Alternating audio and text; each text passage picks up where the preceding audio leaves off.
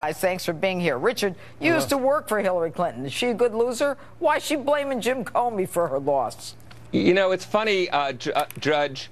Hillary Clinton got 1.5 million more votes. Donald Trump got a smaller percentage of the vote than Mitt Romney. Look, no. He won. I'm just saying, she didn't. It's a democratic process. The question is, why is she being a sore loser? Well, she won the popular vote, right? So you'll concede that more people voted for her. You'll concede that every sentence that the Constitution dictates who the winner is in a presidential election, and that it is determined by the Electoral College.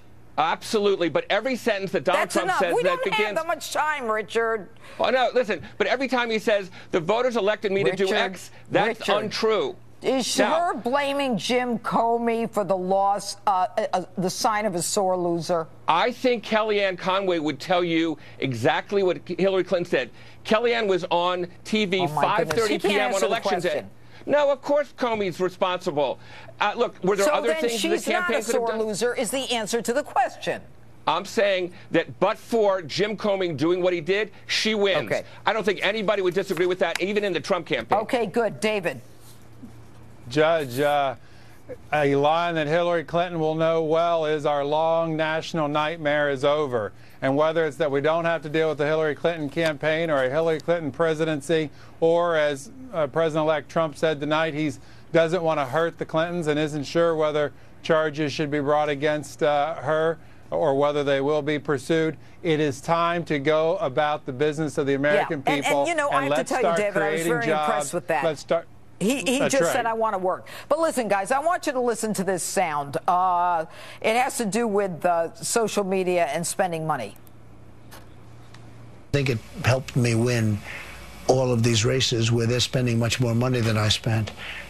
You know, I spent my money, a lot of my money, and I won.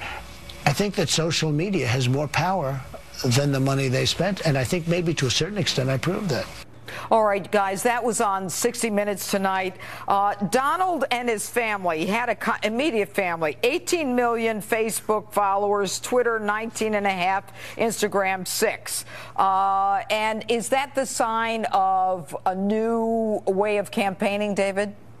Yes, and Donald Trump is going to need it. If you watch that 60 Minutes interview tonight, it is very clear that every media interview that Donald Trump goes on, he is going to be condescended to by the reporters because they can't stand him. And it is very clear. Not only did we see it in the campaign, but we saw it tonight on CBS with Leslie Stahl's interview. It's going to continue. And what Donald Trump said is look, I'm going to find other ways to communicate directly to the American people. And it worked. All right, Richard, is this a new way of campaigning? And because clearly the pollsters got it all wrong. Yeah. So look, he got $2 billion of free airtime, having nothing to do with social media. Free airtime by all estimates, right? More than anybody else got. So you can't really discount that. He didn't have to pay a cent for it. Good for him. Well, okay, really, that was very clever on his part. Being called a racist and being called well, you know what? Every name in the book against him is free airtime, Richard. David, by having a white nationalist as your chief strategist, you're not exactly separating yourself from the charge of racism and anti-Semitism. You're feeding right into that. Richard, last time I checked, the president makes decisions and staff executes what the president wants, what makes his decisions to do. The decisions that are going to get made in the White House are by the president. And he made the decision to have a white nationalist at his side. Look, Richard, I have to tell you something. You know, we have a president-elect who was asked whether he wanted a special prosecutor for Hillary Clinton. And his answer was, I have important things to do, jobs and the economy. He's showing class. He's showing class and talking about Hillary Clinton immediately when he was elected. He's showing class by calling the president a good man. I think the rest of the Democrats ought to follow the way this man is conducting himself. And, yeah. you know, I have to tell you, it doesn't bode well for you. It really doesn't. Judge, wait. Listen, David, hold on. David, listen. That question, David, that was directed to me. David, let Richard answer it because I put it to him. Richard. You cannot deny, Judge, I'm Jewish. White nationalists think Jews and blacks and Hispanics are second-class citizens. Who are subhuman. you talking about? Steve Bannon. Steve Bannon you is his chief you strategist. got with Bannon. Look, we're talking about the President of the United States and his interview on 60 Minutes. The fact that you don't want to say anything nice about him and you got to go left or right is not what we're talking about. David, go ahead. Judge, tonight, Donald Trump, which we still have not heard from Hillary Clinton or President Obama, said folks should not be out rioting.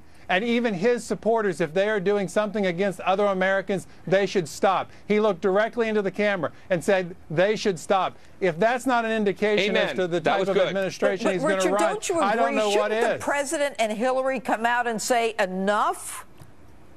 Enough of what? Look, of these protests. Judge, look, protesting is fine. They're not directing the protests. The fact is, I understand it's probably hard. Imagine how you would have felt, and David, had Trump lost. When a Democrat got elected or a Republican. Look, that's the people have spoken.